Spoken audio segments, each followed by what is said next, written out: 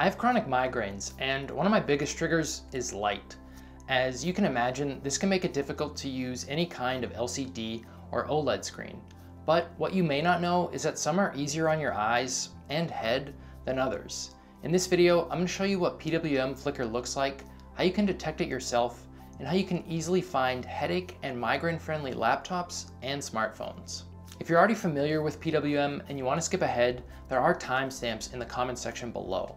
For those who don't know, PWM stands for pulse width modulation, and it's basically a way to supply power to, in our case, an LCD or OLED screen.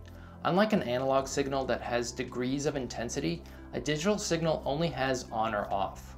So in order for an OLED screen to achieve 40% brightness, it would have to be off 60% of the time and on 40% of the time. But it does this very rapidly, most of the time at a speed in which you're not even consciously aware. This on-off frequency is expressed in hertz, or number of times per second. Even though you may not be aware of it, PWM flicker can still result in eye strain, headaches, and if you're lucky like me, migraines. If you'd like to read more on PWM and why it can be such a nuisance, Notebook Check has a great article which I'll link in the description box below. To give you an example, this is PWM flicker I recorded on my Samsung HD TV at 60 frames per second with a shutter speed of 1/500th of a second. Really speeding up the shutter like I did here can make PWM flicker very obvious. So how do you test for it yourself? All you really need is a smartphone or camera, ideally one that can record video at least 60 frames per second with an adjustable shutter speed. The faster the frame rate, the more likely and easier it will be to see PWM flicker. We're shooting for a frame rate of at least 60 because there is always the chance that the frame rate would be in perfect sync with the PWM frequency. If this were to happen, you wouldn't see any flicker on the camera. If you've seen the video of the helicopter that appears to be floating in midair, it's the same idea. The camera's frame rate and shutter line up perfectly with the helicopter's rotor, creating this illusion. Most smartphones these days have a manual or pro mode that should let you play around with those options. Even if your phone doesn't have that, you may still be able to detect PWM flicker. Adjusting the shutter speed will just affect motion blur, making the flicker more or less obvious. For example, here's my Samsung TV again at 60 frames per second, but the shutter speed has been slowed down all the way to 1/60th of a second. You can see how less obvious the flicker is now. Okay, so now we know what PWM flicker looks like and how to detect it ourselves. Great, but how do we avoid it when purchasing a new laptop or smartphone? Thankfully, notebookcheck.net and their extensive reviews have made it super easy to buy headache and migraine-friendly laptops and smartphones. This video is not sponsored by them, but honestly, I've kind of fallen in love with their website just because of how helpful it's been. They test every phone and laptop they review for PWM flicker, and they also give us a minimum brightness recording as well. Two super important things for headache or light-sensitive individuals like myself.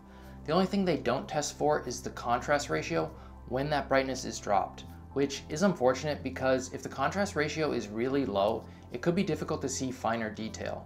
But you can't have everything, and it is essentially a free service, so I'm not complaining too much. So now we know what we're looking for. We want a device that doesn't use pulse width modulation to power its screen and a low minimum brightness. How low you'll want that minimum to be will depend on your own individual sensitivity. For me personally, since I'm super sensitive, I shoot for a minimum of around 5 or 6 nits of brightness. But I suspect most will probably be content with a minimum of around 10 or 15 nits. It's going to vary from person to person. The same is true for PWM flicker. Again, I'm super sensitive and can't handle any. Some of you may find that you tolerate the higher frequencies better than the lower. Also, keep in mind it's not always a yes or no type deal. It's not uncommon for a screen to be a hybrid and only use PWM when that brightness is dropped. Let's move on to the website and I'll briefly show you how to use their benchmark tool.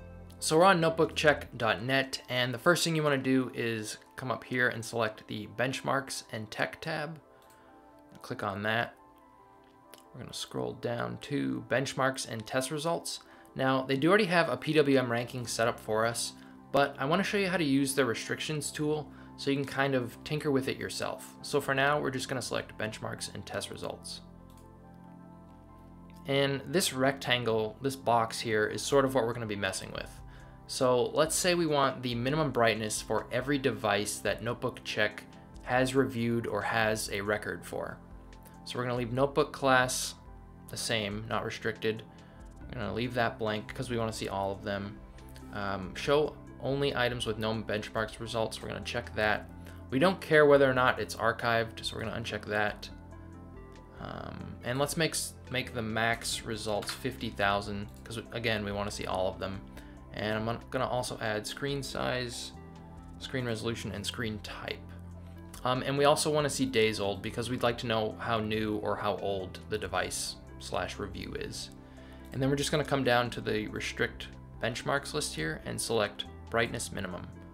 And then we're going to hit restrict, and it's probably going to take a few seconds because it's accessing the entire database, which is a lot of information.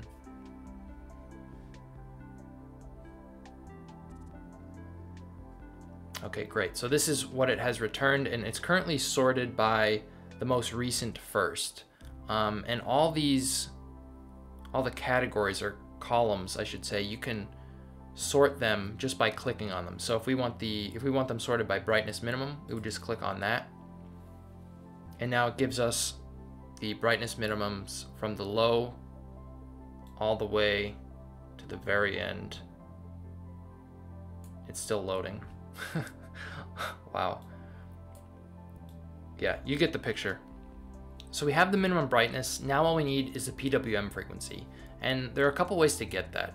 The longer, more difficult way, I would say, would be to come back up to the restrict benchmarks list. And we're just going to type in PWM. Select that, and then we would hit restrict, and that would give us the PWM frequency of every device that they have reviewed or have a record for. But the easier way would be to just click on the model here. So let's say we're interested in the Lenovo Legion Y7000. So we would just click on that, and this will take us directly to the review, and then we can just do Control F, PWM, and there's the PWM frequency. So we know that this probably wouldn't be good for headache or migraine sensitive individuals. Although this is 21,000 is a pretty high frequency, so sensitivity is really going to depend on the person. If we go down even further, we get a slightly more detailed look, and they even tell us the exact brightness percentage of when the PWM kicks in. So there is no flicker at 100% brightness, but anything below that, you're going to get a flicker of roughly 21,000. So that was sort of a more general use of the restrictions tool, but let's say I'm in the market for something more specific. Let's say I want a 17-inch gaming laptop with a high refresh rate screen and one of the newer RTX graphics cards. So I would change the notebook class to gaming. Like I said, I want it to be recent, so let's do past 10 months. We want to check show only items with known benchmark results. We don't care whether or not it's archived, so we're going to uncheck that. Let's make the max results 5,000. It's probably going to be way less than that, but might as well limit it to that anyway. And we're going to do screen size, screen resolution, screen type, and days old because we want to be able to see how recent it is. And again, we're just going to select brightness minimum and hit restrict. We're going to scroll down, and again, it's automatically sorted by days old, but let's sort by brightness minimum. And just for example, let's select the Lenovo Y740 17-inch. Has an RTX graphics cards. I can see the screen size, resolution, and IPS type. That's a good start. So we're going to click on it and check for the PWM frequency, and it looks like it doesn't use any. Yep, great. PWM not detected. So this would be a great headache and migraine friendly choice. 17-inch laptop with a very low minimum brightness of almost 0, basically. It's essentially the same thing for smartphones. All you would need to do is change the notebook class to smartphone and then select whatever other criteria you wanted. It is worth mentioning that all OLED and AMOLED screens utilize PWM. Given the popularity of these types of screens on smartphones, your choices are going to be more limited here. OLED screens aren't as common on laptops yet, but I suspect they will be soon. So regardless of what you're in the market for, you're going to want an LCD screen, usually IPS. The real beauty of this tool is that new laptops and smartphones are automatically added to the database and benchmark for us. So if we were to check it again in a week or two, we would see even more laptops and smartphones already added to the list. Anyway, that's pretty much going to wrap it up. If you did find this helpful, be sure to show Notebook Check some love by disabling your ad blocker. The reviews are super detailed, and I can only imagine how time-consuming they must be. I have found a few other websites that measure and record minimum brightness and PWM frequency. They're not as useful as Notebook Check, but they're still a good reference. They are laptopmedia.com and ultrabookreview.com.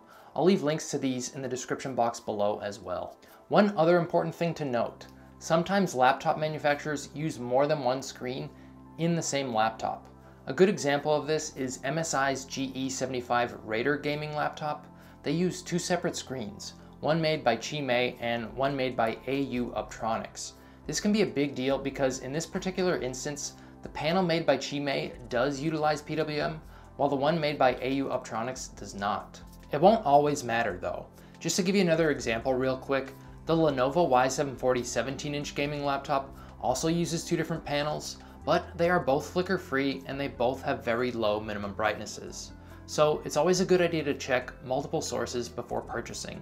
I would also recommend buying from a retailer with a generous return policy, such as Amazon, Walmart, Costco, or Micro Center. Please like and consider sharing this video if you know someone who is prone to headaches, migraines, or even eye strain. Discovering my sensitivity to PWM helped me so much. I can't imagine where I'd be if I wasn't able to use a computer at least some of the time. Anyway, that's gonna do it. I hope you found it helpful. I'll see you guys in the next one. Take care.